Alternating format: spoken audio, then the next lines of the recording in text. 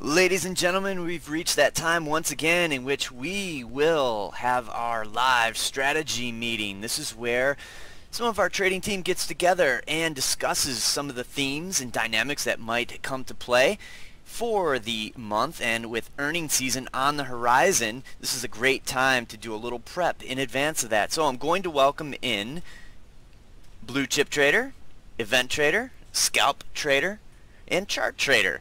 And I'm going to lead off with chart because I love to get the macro dynamic rolling. And considering that we just had a big testimony with Congress, with Fed Chair Powell, and we're coming off the heels of some new updates from the various ECBs, what's your overall takeaway as far as assessing the market right now, Brett? Well, like I said this morning pre-market, and like we've talked about several times this week and last week, it's kind of the same situation, a really odd situation of extremely underexposed retail and professional money managers in a market that I think effectively boils down to kind of have your cake and eat it too, where economic data is actually not faltering as much as it looked like it was a month ago from some of the data points we've seen more recently, and yet the Fed is still committed to cutting interest rates. So I think it's kind of a perfect storm for a continued breakout to the upside, because I don't really see who's there to provide selling pressure, even under conditions where, you know, we'd get some bad news. But I think that I guess overall, I do look for a bit of a stall during the first couple of weeks of earnings season, because I think that there's an anticipation of companies being opportunistic with the ability to sandbag guidance for the rest of the year based on scapegoating some of the uncertainty around trade.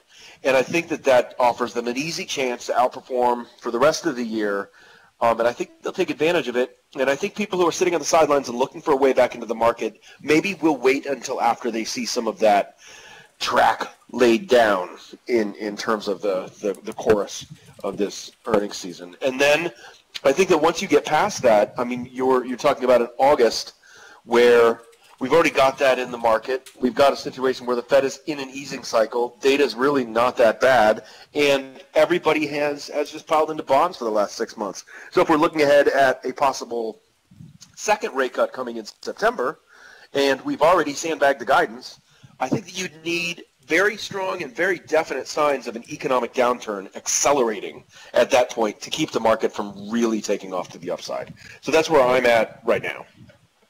And it also seems as though if they were to sandbag guidance, I mean the collective group of companies, that actually adds to some of the fuel that could get the Fed on board to say, hey, well, you know, we're seeing some minor slowdowns, or we're seeing some cautious outlooks out there, so therefore it's another feather in the cap to keep rates low, right? Yeah, sure. And I think that any of that kind of talk, again, because there's not a lot of overripe fruit hanging on the tree, even when you do that, I think that what you'll see, and what would be more confirmation of this view, and I really like to set things up that way. I like to have a bias where I can see exactly what, you know, where I understand in advance what sorts of dynamics I should see to understand that I should be increasing in my conviction.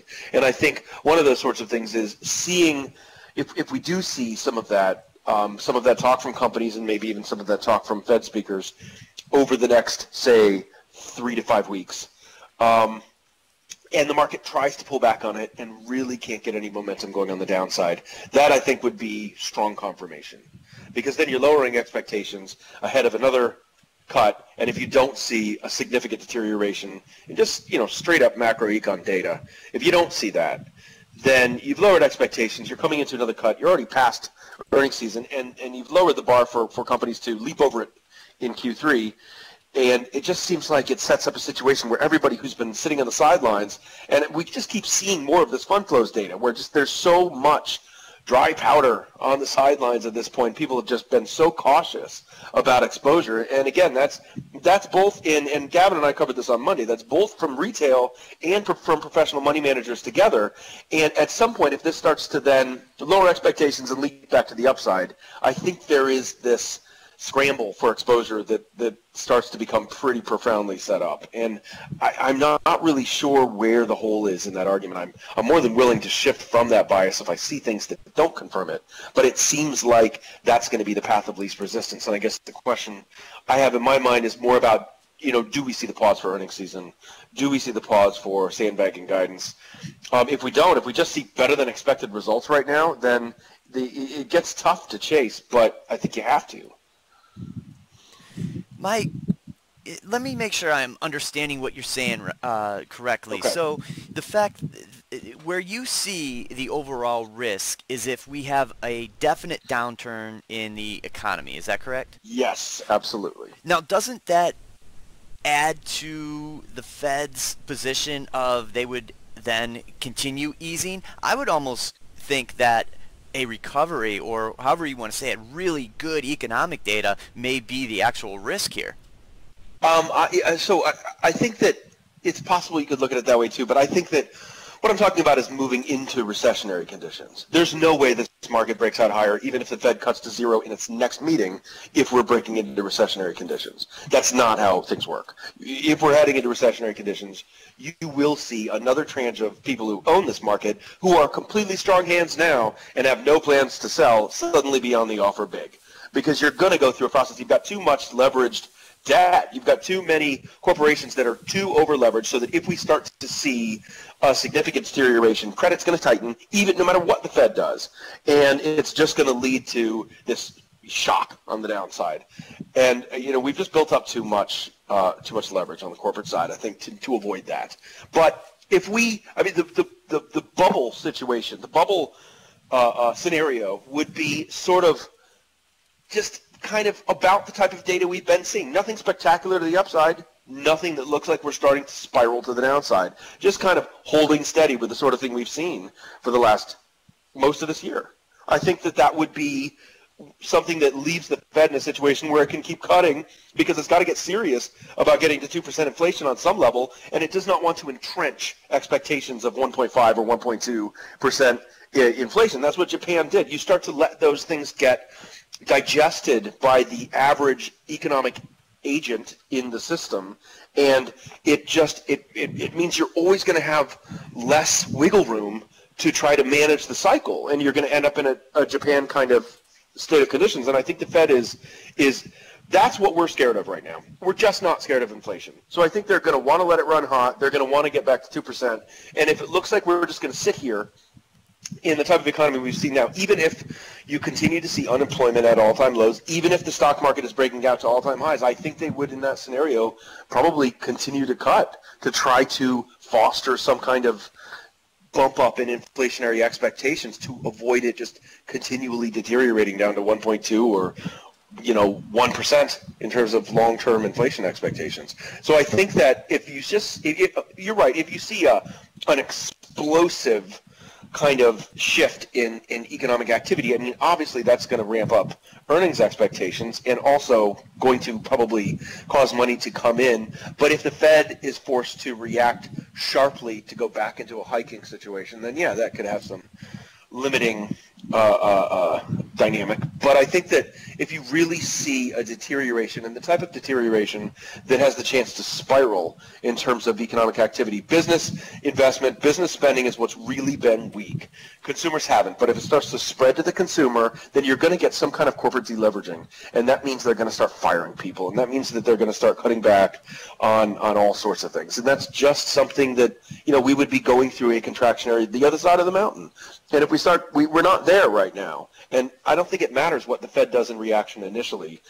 The Fed can't really stall that process once it gets traction. So I think that that's the real risk to the downside here, is that some of the stuff we've been seeing built into the yield curve actually turns out to be the scenario that it's been indicating the last 8 times we saw that.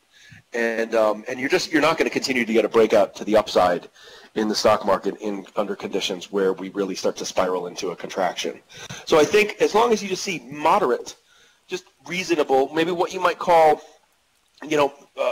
just Goldilocks moderate kind of data, where you continue to see weak inflation, decent jobs market, decent action by the consumer, maybe some uncertainty built into how corporations are spending and investing. I think that just continues to milk this situation along. We get expectations low enough that it's easy for companies to beat. We keep the Fed on the easing side of the spectrum. Some of all this money that's piled into the bond market over the last 6 months is going to have to rebalance into the stock market. There's just no way we're not going to at some point see that dam break.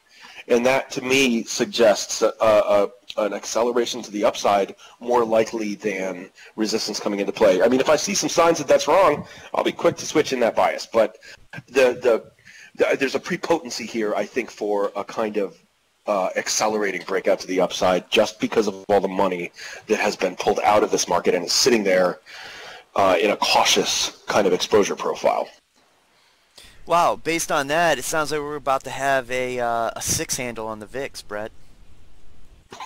Yeah, I mean, I suppose, though, if people start to take catastrophe hedges on the upside because they don't own any stocks, you can actually see situations where the VIX rises in a rising market. It's rare, but it's not impossible.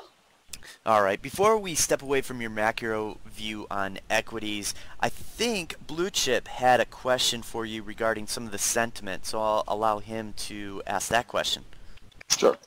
Yeah, I think you pretty much maybe answered it already in that commentary, but I know recent that you've talked about this on your Sentiment and Flow show once a week with Gavin here the last couple of weeks, where outflows of money has actually shown to be increasing, and it's actually, I think a recent stat said something about how it's one of the higher levels of outflows in the market over the last like 10 years. So I was just curious to know, like, that's usually associated with bear market bottoms, and it just seems like it's just something odd to see at this dynamic with the large cap indices making record highs. Now granted, small caps and mid caps are a little underperforming. They haven't cleared the year-to-date highs yet, but it just seems like a very weird dynamic that you just basically summarized to say that there's a lot of money on the sidelines. I think that there's still lots more upside potential in this market if it really wants to. So, Together, institutional and retail pulled $141 billion out of stocks so far this year.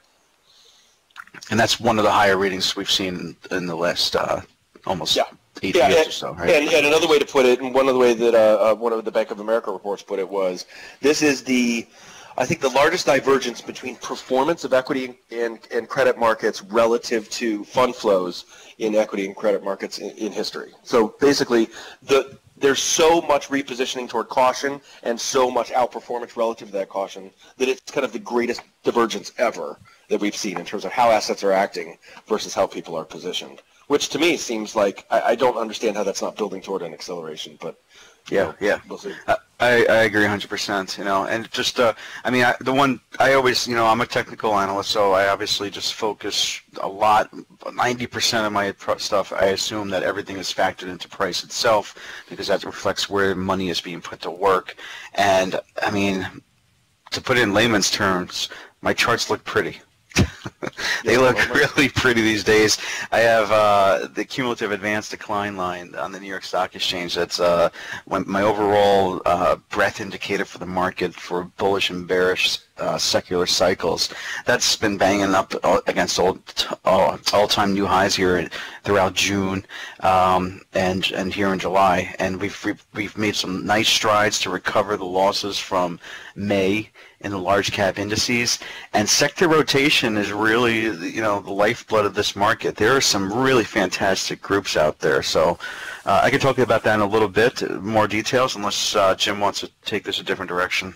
Well, as far as rotation goes, one of the things that I do find somewhat concerning and something that Blue Chip has brought up before, and that is the relative weakness in the small caps. I'm assuming that it does have something to do with the dollar, but are you worried about that yet, Brett? I mean, what if we continue to have this this policy the way it is, and the dollar just kind of declines, slow drip down, and then some of the more cyclical, or I'm sorry, some of the more riskier stocks and sectors may not participate in this, and that could be a key driver in a lot of it. Is it going to be led by all large caps, or where do you fall on as to where the small caps stand?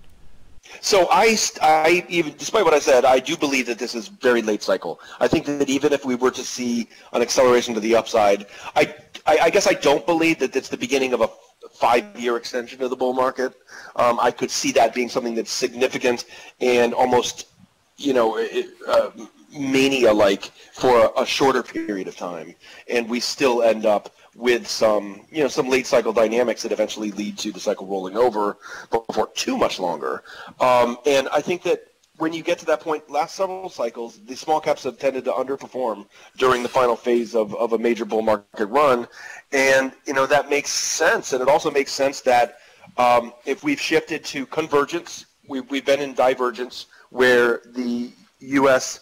monetary policy was diverging from the rest of the world by normalizing when no one else was. And now this move by the Fed is convergence. We're moving back into doing things in step with other major central banks. And that is kind of that certainly changes people's projections for where the dollar is headed. And I suppose if you're a large asset manager, generally speaking, small caps tend to outperform in a strong dollar environment and underperform in a weaker dollar environment. So maybe if people are already tentative and already feeling late cycle and then starting to project weaker forward action from the dollar, then it's even tougher to get fund flows to push into smaller cap, more domestic oriented companies.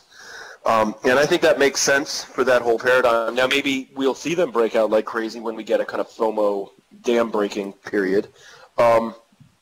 But, I mean, if you look back historically, small caps, generally speaking, don't lead in the final leg of a bull market and tend to reemerge maybe from the bear market a little bit quicker.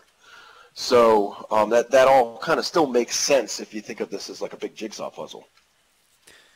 All right, so as far as that late cycle goes, what inning do you think we're in? I don't know. If we are easing now and we're headed for our first cut, and we break out again and we accelerate to the upside, it may be a situation where it's really still looking at possibly entering something that's more significant on the downside in 2020. Would make sense to me, but I mean, we'll just have to see. It would make sense as a bias to think that way. But perhaps this has perhaps this has been such a slow burning process that there is a more protracted final stage that can feel like extra innings. But I obviously I don't have a crystal ball. I'm saying whatever inning it is that equates to the final inning being spring of 2021. You know why? Why is that? Because we will be past the election. Yeah.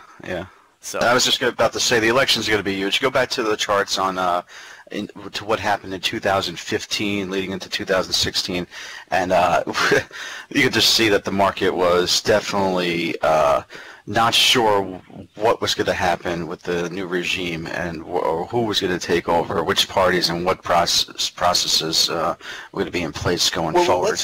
So let's not forget that was when the commodity space completely blew up. Okay. Right? I mean, 2000. Look at the crude oil chart. Like that was 2015. We had bankruptcies across the entire commodity space. Right.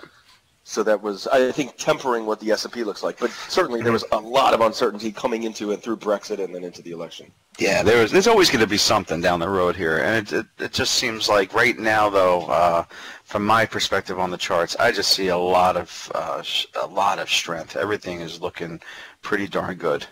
Now, obviously, it will change if there's going to be a short-term corrective movement of sorts here during the summer, which that's not foreign according to history.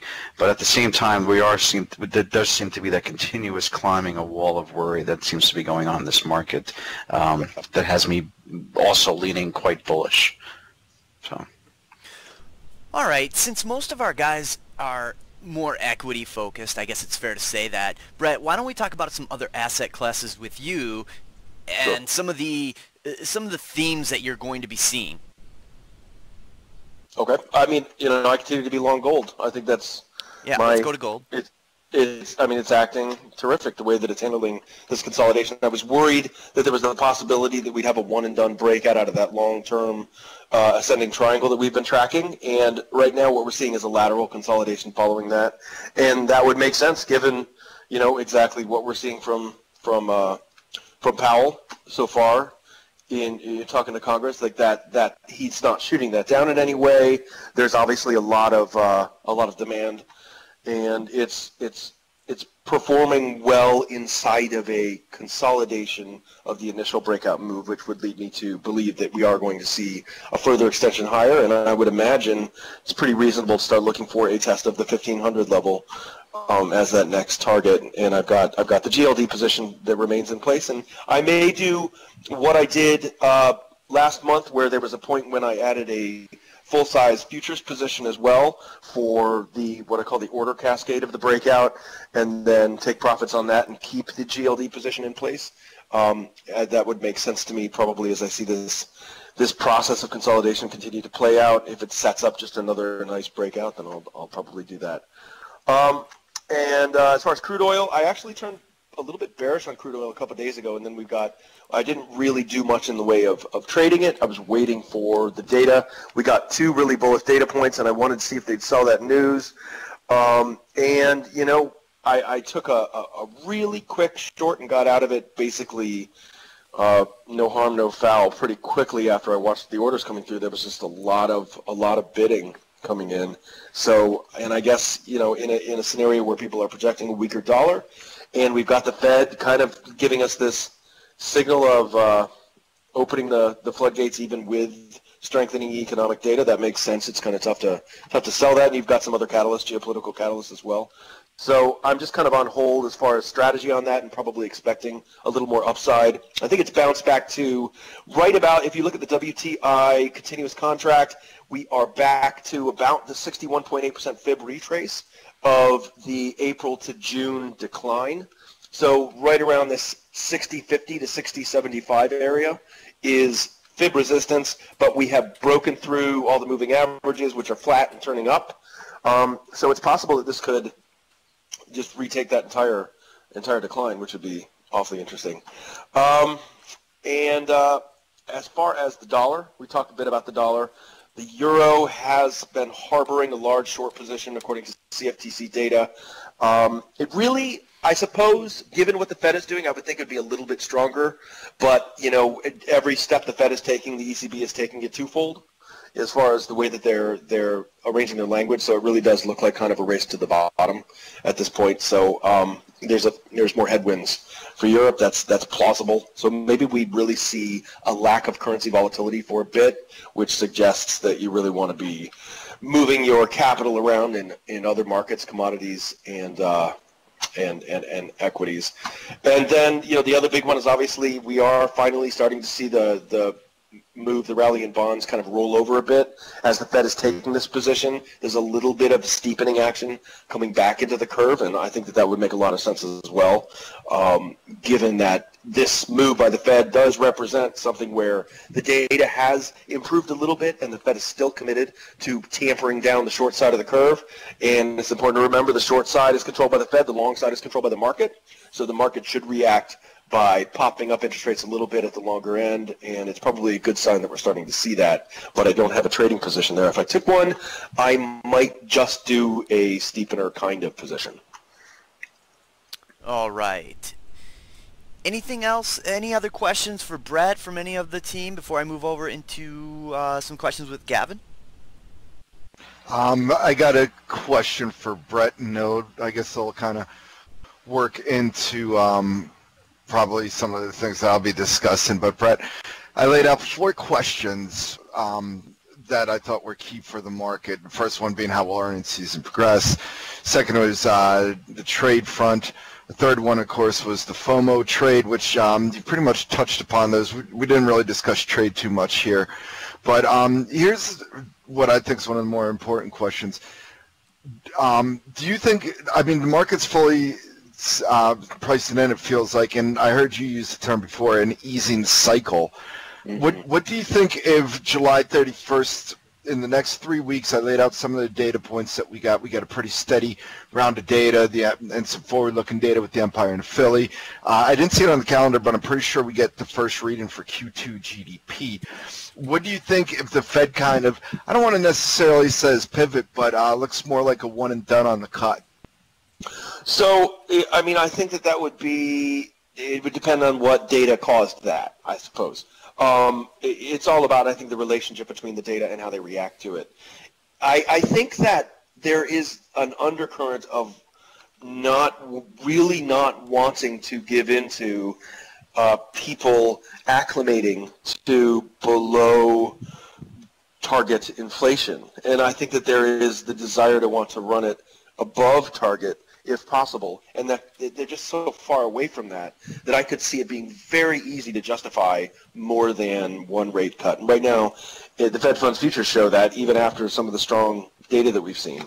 And you look at, just claims and CPI this morning, you look at jobs data we got last week, everything has kind of started to suggest that there really isn't an imminent economic problem, and yet he's really making very clear with Congress right now that they don't see any harm in continuing to cut rates. So I think that under those conditions, I don't see how that language is going to change at the end of July unless we saw some really positive shift in economic data that made it look just absurd to keep cutting. And then, that would kind of temper the market's reaction to that at the same time. So I'm not sure that risk is there that badly, especially given positioning. But, if the market starts to act funky in relationship to it, then I would shift. Yeah, and I tend to agree with you. And one of the interesting things I thought from the minutes was the addition when they went into other downside risks that they were citing. And I just saw some headlines from Palcross about this too, is the federal budget negotiations, which is something that could certainly be weighing in on us late in the summer and heading into the fall, which I think keeps that September rate cut also on. But it was just interesting, like when you see Bullard saying there's not a case for a 50 basis point cut yet and stuff. So I think that is one threat to a market rally here in the later part of the summer. But I think before we really get into that, the next 3 weeks is going to be dominated by the earnings scene myself. So yeah. But yeah, that was my question for Brett then, Jim. All right, well, then why don't we just pick the ball right back up, Gavin? And what are some of the things that you are looking forward to? I know you're going to focus on earnings. What are some of the key sectors that might be of interest to you?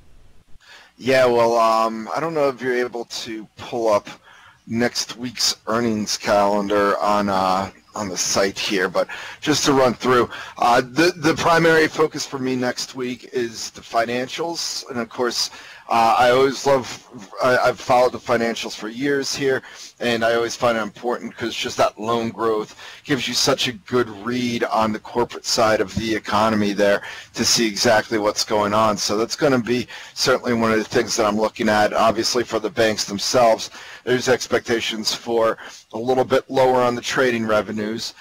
Those net interest margins to start getting hit a little bit. We already saw Goldman with their Marcus product cut their lending rates in anticipation of a Fed rate cut a couple of weeks ago. But look for those net interest margins and net interest income to be a little bit weaker. Now, I don't think any of that really impacts the financials, but the overall read through loan growth and their comments on the economy writ large and how their customers are doing is going to be key. I don't think a cautious tone is necessarily going to set in line a lot of selling, but it will help raise the case for that 50 basis point cut for that additional 25 coming in September. The other area, and I was talking with Scott about this on the IYT, the Transportation Index, but in addition to financials, we're going to get JB Hunt's out next week.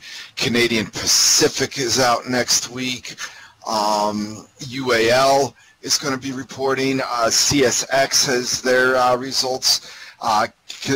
Kansas KSU is going to be out later on in the week too. They're out on Friday. So, and UNP as well. So I think the transportation and the financials are really going to give us a great insight into how the economy is performing in terms of the corporates and where demand is.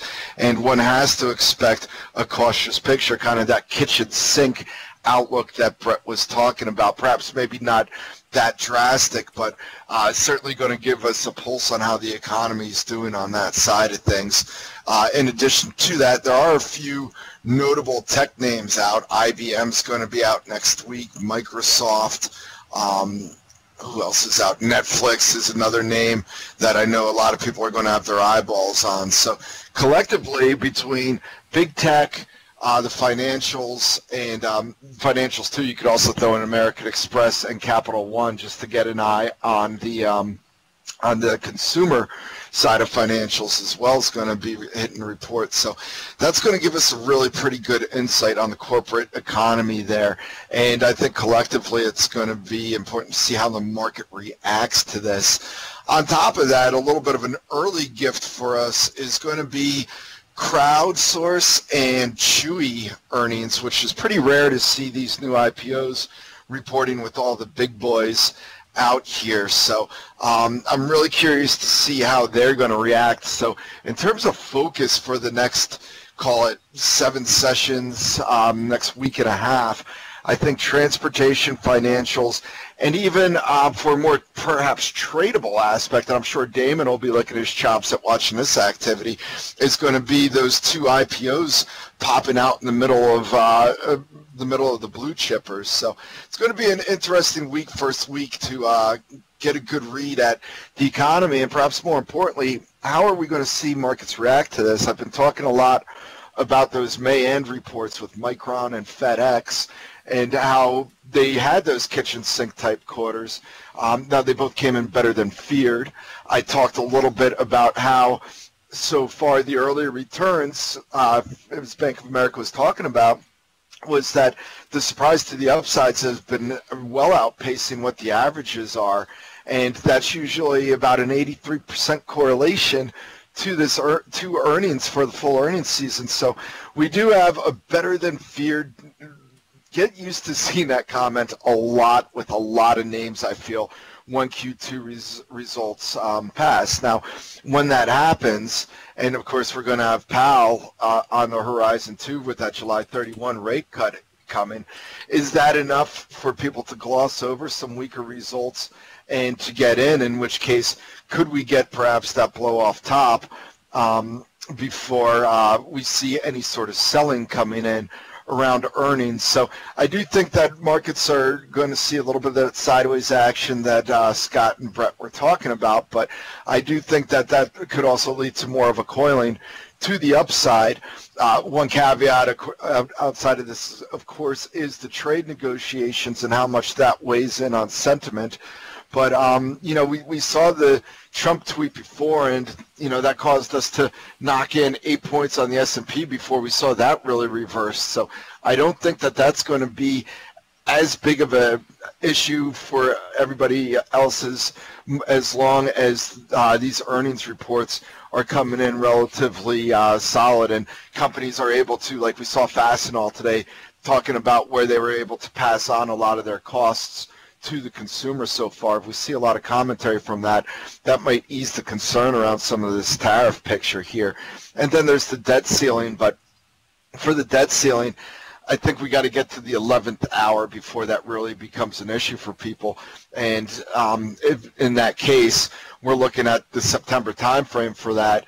Also, of course, during September, it's a chance for another a 25 basis point cut, maybe even a 50 basis point cut if things are deteriorating that quickly. So these are some of the things that I'll be looking at, but I think next week's earnings and the read off of them from how investors react are going to be pretty key for the markets. Let me toss something at you, Gavin. So when is the official transition for the head of the ECB? October. October, okay. And I'm not exactly sure, but recent memory seems to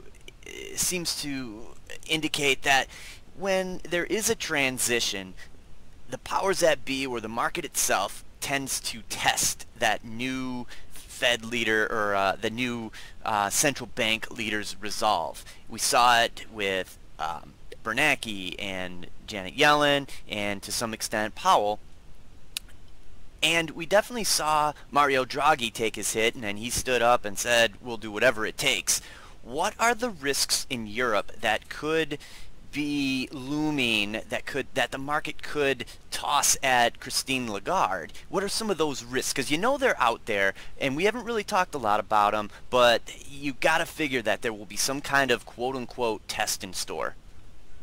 Well, I mean, right off the bat, you look at Brexit, that's going to be rolling right down around the same time Ms. Lagarde's coming into power there. So, you know, that's certainly going to be something that will be an early test for her, especially if Boris Johnson's there. That could certainly turn into a pretty combative situation.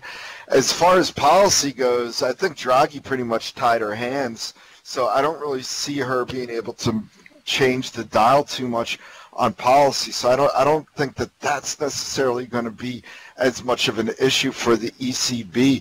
It's going to be about that Brexit process and how that impacts it. And then, of course, the other backdrop's going to be that's when we're going to start getting the Italian budget and the Greek budget under the new regime, which has promised aggressive corporate tax rate cuts.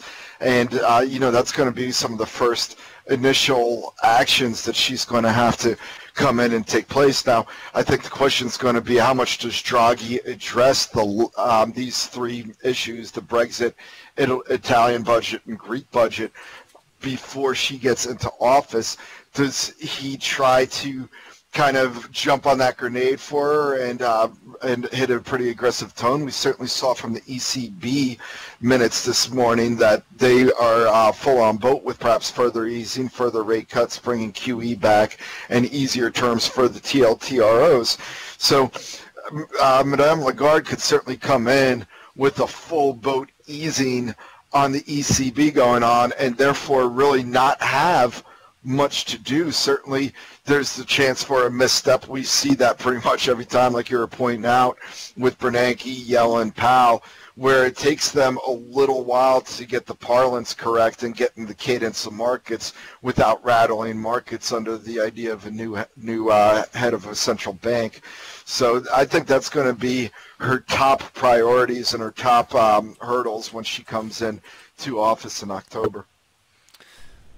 All right. Any other markets that you're going to be focusing on? I know you like to look at the euro to some extent. Anything that you're finding opportunistic in the euro at all? It's kind of just riding along. If you look at it on the monthly, this 50 average here. Take a quick peek at the weekly. It's pretty much right around that 50 weekly moving average too. And then same thing for the daily. So I just kind of see it riding that perhaps until we get a little bit more clarity, as I was just talking with Brett about whether or not the Fed's in an easing cycle or if this is just a one-and-done insurance rate cut for the markets. That's certainly going to play out. Economic data from France has helped, but I kind of think that the euro, if it wasn't for the political issues, would be eyeing a run up to that 114 level and for a potential breakout. But due to the potential for policy errors on or political issues, I just think that the euro is trapped in this 111 to 114 area for the foreseeable future until we can get a little bit more clarity, and that also includes that Brexit issue. All right, I'm going to move over to blue chip trader Scott. So I know you're going to be really scouring the charts for opportunistic trades in earnings season, but you always have good calls on some of the sectors that you think might have some better than expected results. Do you have any type of bias leading into this earnings season? You know, it's just basic trend following and sector rotation for the most part. I try not to look a little deeper than that. Like I said earlier, I am a firm believer that price action on the charts is where people put their money. They're putting their money where their mouth is, and if the trend is higher and they're outperforming, I believe that institutions and big funds are going to support those stronger performing names, and if they're underperforming, they're going to be quicker to cut it loose or to pound it lower because of that overall sentiment and theme that's going on there. But relatively speaking, you know, just take a look at some of the relative performance over the last 6 months or so, year to date, and we do have some really strong performances in certain subsectors. Specifically, you know, if we start off with healthcare, the medical device and equipment stocks, those have just been on fire year to date. I look at the IHI as a leading ETF for that sector, and that's your Abbott Labs, it's your Medtronics, your Danaher's, your Becton Dickinson. It's got just fantastic names, and you can just see that the IHI is just really just holding up better than a lot of different market sectors. So I would suspect that you know, that trend continues going forward for their earnings results. Restaurants, from a discretionary side, McDonald's, Starbucks, Dunkin' Donuts, Yum Brands, they just all look really, really good, trending higher, outperforming the markets lately in the discretionary area. So I suspect that to continue. Yeah, what's up? I would just add on to that consumer side, every comment from Fed members in the minutes continue to suggest consumer spending habits just remain really strong. Yeah, I mean, when did the consumer, we love to spend our money. There's especially, you know, everywhere. But yeah, that's a great sign of just the money flowing back into the economy and stuff like that from a technical perspective. You know, another area too that we don't talk about too much too is the hotel leisure sectors. They're not the fastest and most sexiest names out there to be trading, but if you ever take a look at a chart of like Hilton Hotels, or Hilton Worldwide it is these days, HLT, Marriott, MAR, these things have just been appearing on the all-time new high list, you know, week after week, month after month, doing really good price structure there. So it's, again, another sign of consumer spending willing to go, you know, at these hotels and whatnot, in addition to eating out at restaurants and the whatnot. So that's another good space too. I suspect that we'll do okay.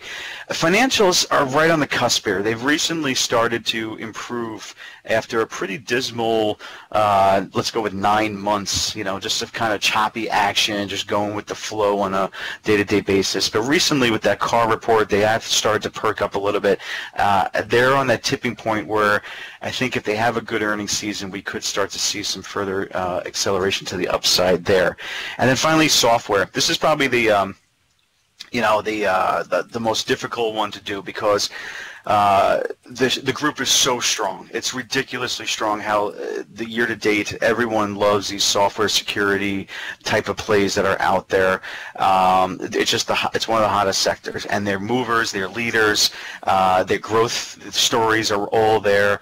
But from a valuation perspective, we've continuously heard that they're beyond, you know, the point where they're going to be able to maintain this type of continued growth on a valuation perspective. And everyone's waiting for that one day where a day of reckoning to come, where they're going to start getting these aggressive like gap downs and reversals.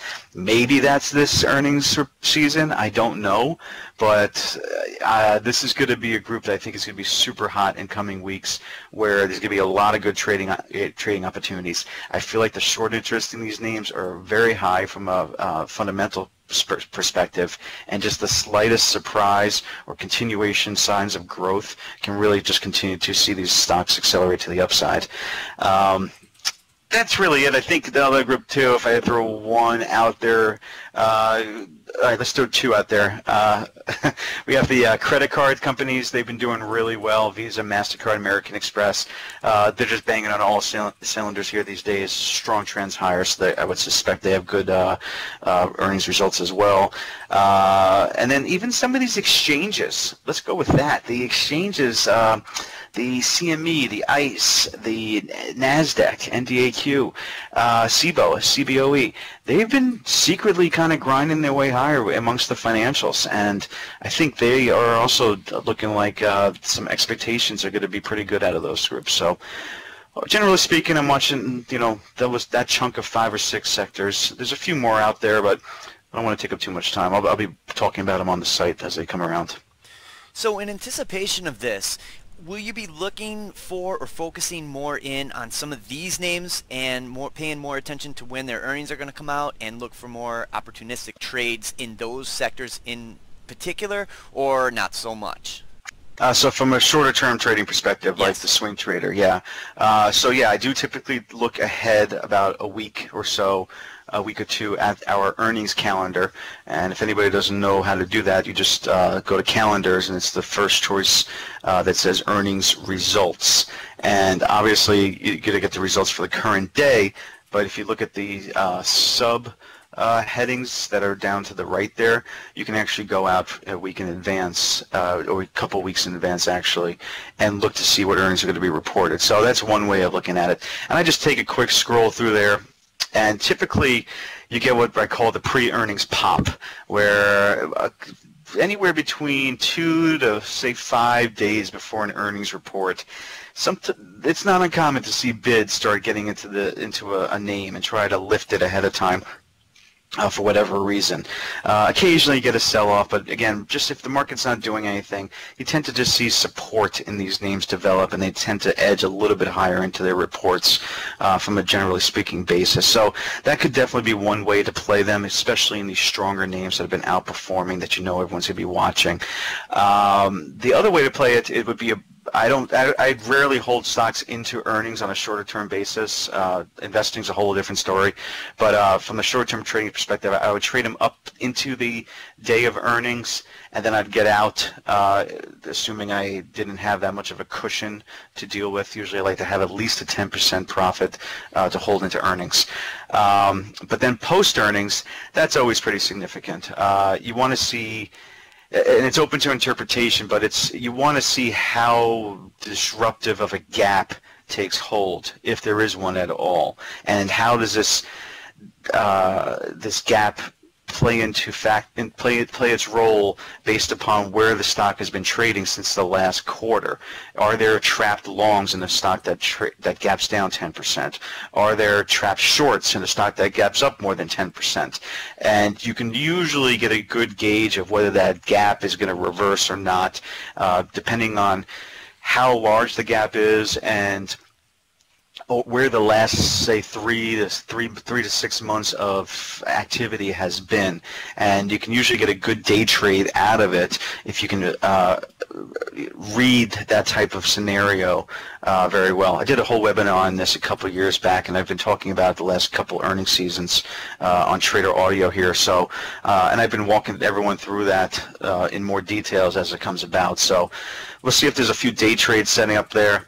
And then as always, when everybody moves on to the next earnings report, you always want to keep track of the ones that gap significantly and keep track of them for a few days after the dust has settled and everyone's forgotten about it, because that's typically when the best swing trades set up, where you can take a position based upon a gap support or a gap resistance level and ride that for a couple of weeks usually at a time for some pretty significant moves. So there's a lot going on in earnings season. This is why I said, keep things relatively light this week between the 4th of July holiday last week and the upcoming earnings season, because there's going to be, you want to save, you don't want to make any stupid mistakes during this early 2-week time frame in July when there's going to be tons of opportunities to make money the next couple of weeks during earnings season. All right, hitting cleanup is Scalp Trader. And Scalp, I know that a lot of your focus will end up being some of the stocks that will gap due to these earnings, some of what Blue Chip just laid out.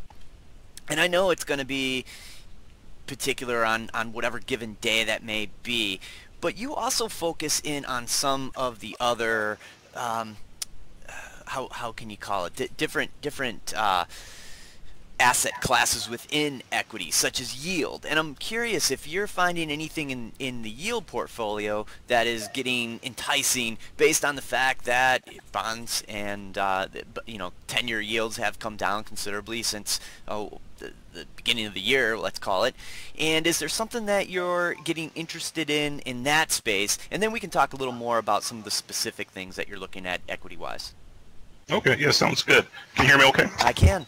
All right, so yeah, and it's interesting. It seems like the market has waited for the Fed to, basically lay out its hand before stepping into the yield space and starting to bid up some of these names. I've been pretty bullish on yields since I don't know, since January or February, when it was first indicated that the Fed may start to have to start pulling back on rate hikes. There are a few names that I really like, and all of them are already in the portfolio. NGL Preferred C, which I mentioned, I think, last time we talked, trading at 25.27 right now, $25 par, 9 7/8 coupon. The underlying NGL partners, it just broke out to 52-week highs yesterday. And this is a research name. This is a name that had problems in the past. They've really gotten their act together, and the market is just not recognizing the quality here. I mean, this is a name that should probably trade at under an 8% yield, which would suggest capital appreciation of 10 to 15% from here. I'm really bullish on the mortgage REITs. This is a very positive environment for a mortgage REIT. They've gotten hit because the financing costs for their books has stayed at an elevated level, but the yield curve has become gotten in a better situation for them in terms of steepening, and so I think that the mortgage REITs could really actually outperform here. MRRL, which is the UBS E-Trax monthly 2-time levered ETN, is starting to bounce off recent lows. We bought it back in December or January. We bought MORL, which is really the same thing. That's up about 20% since we purchased it, and we probably picked up about 10% in coupon payments since then. I think the yield at that time was about 25%. Current yield's about around 20 to 22%. Still bullish on that, and would be a buyer. Another interesting one is the Edison International Power Company in California. Looks like California is becoming friendlier towards creating some type of scenario that allows, that changes the law, that no longer puts the power companies on the hook for all of these fire damages. And so that's really been helping Pacific Gas and Electric, which is in bankruptcy but still trading at $24 a share, even though that they've already filed for bankruptcy.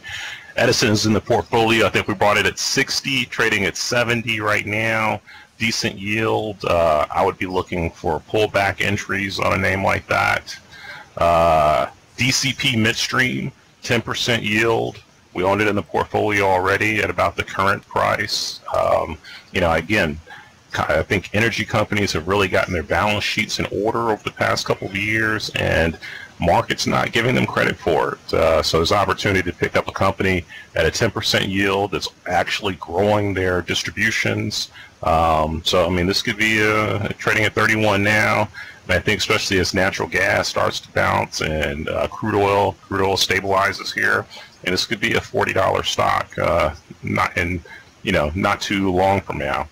That's my kind of initial list of attractive names. I have some tech names that are on the radar, like Stitch Fix after their strong earnings report last quarter. Doing a little bit more on the short-term option side, and that's what I'm up to these days. All right, we did have one question come in that wants to get your commentary on why. This is one that you day trade quite a bit when you're involved in the early part of the session. So do you have any new commentary on why here? Not really. I mean, I'm just kind of sitting back, slowly accumulating it. I mean, I think the value, it's a really attractive valuation. Most of their business actually is outside of China. I don't think it, but it still trades with the Chinese name. So situation where, sometimes you just, the market doesn't recognize obvious things, and and so that's one of those things. Why still trades with China when it really shouldn't? I think 75% of their revenue or something like that is derived outside of China. So I think once market starts to recognize both the combination of the value. I mean, they're sitting on a ton of cash. They have a large stake in Huya, which is rapidly growing, and they're growing their business pretty strongly outside of China. So just kind of sitting back, I mean, this is one that I think over time, I mean, conservatively, I think this could double. But, I mean, market's taking its time, moving in that direction. And, we have a stop, I think, maybe 3 points below here. If it gets hit, I'll honor it just because of the really negative price action, especially going into the earnings report. But it's one that I really like long term, and unless I'm totally misreading this, I think this is just massively undervalued. And but again, I'm not gonna, again, maybe I'm wrong. Maybe there's something that I'm not seeing, or the market doesn't value it the same way. So that's why we have stops in place. All right. Are there any other themes that maybe we didn't touch on that anyone wants to bring up, that's something that we need to get out in front of before we check out for this session? No, it's not on my end. I think we covered everything that we should be looking at. Well, I have a question. It seems like everyone is pretty unanimously bullish, and just some of the names that people are looking at in terms of names you want to stash into the portfolio and hold and to ride this market higher.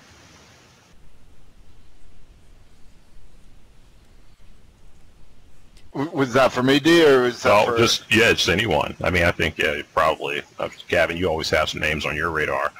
Yeah, I mean, I think if we're going to go higher, I mean, a lot of the names that I'm running in my portfolio, I've been pretty well in touch, or had a pretty heavy hand in the markets already with equities.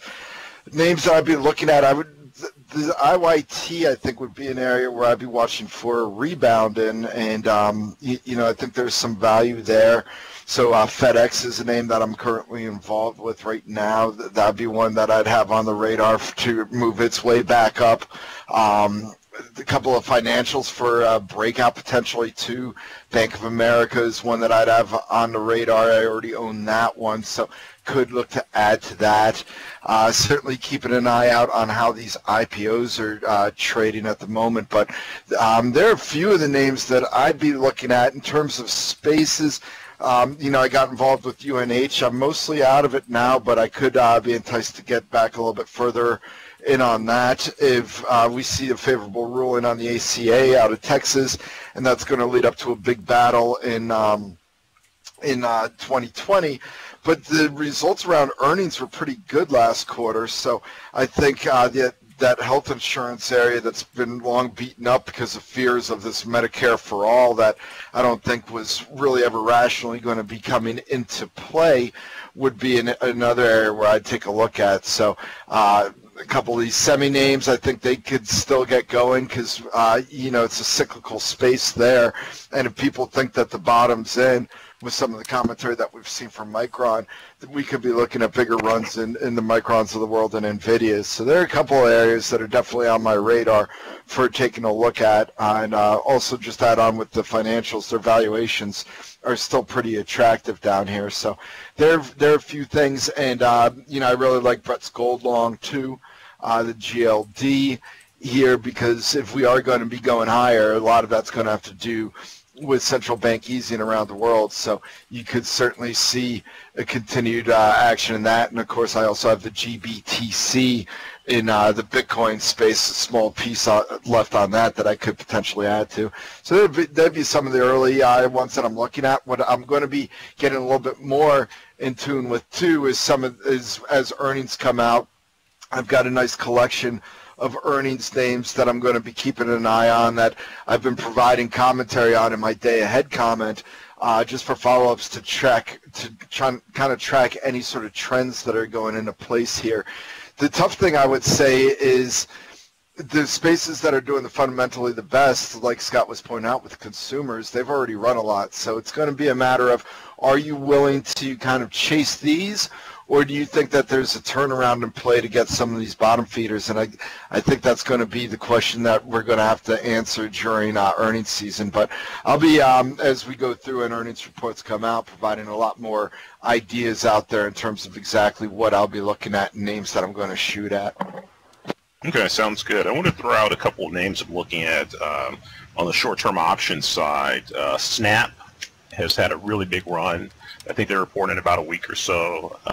It's a name I'll be looking to see if I can possibly play a gap-up reversal or just an overall reversal, just given the high expectations going into the report. I think it was upgraded today or yesterday. Been a lot of bullishness on Snap after kind of been thrown overboard just a few months ago. So I think that that's one that, one of the ways I'm going to try to implement this this trade is, see if I can, if it gaps up in the morning, and try to catch some weekly options that get hit that day for a price reversal. Same thing for Crowdsource, which reports next Thursday afternoon, I think. All right, so Yeah. oh, go ahead. I'm sorry, I was just going to say, for me, from swing trading and day trading perspective, my focus list has always been the liquid momentum focus list. So those are typically the leading outperforming names that have lots of liquidity, decent amount of volatility, and they just provide nice opportunities day in and day out, week in and week out. And if you're looking for a little bit more of a longer term swing trade, looking to hold something for a little bit like a weekly time frame of sorts, maybe even a monthly time frame, you can't ignore the emerging growth focus list. That is just fantastic, up and coming stocks with fantastic earnings growth, top and bottom line growth, as well as performance and trends in those names. So those are always worthwhile focusing on those two focus lists there. So.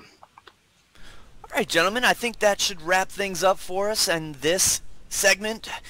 I can't thank you guys enough for the ideas and the themes that you guys provided, and we will be back again next week. So if there are any questions, feel free to hit us up on the Talk to Us button, and we can respond to those. Don't forget to leave your email. That helps out with the response, just in case you're not listening to the answers, and we definitely appreciate any feedback that you guys may have or questions. Love getting them and love answering. Thank you guys so much. Thanks a lot, Jim.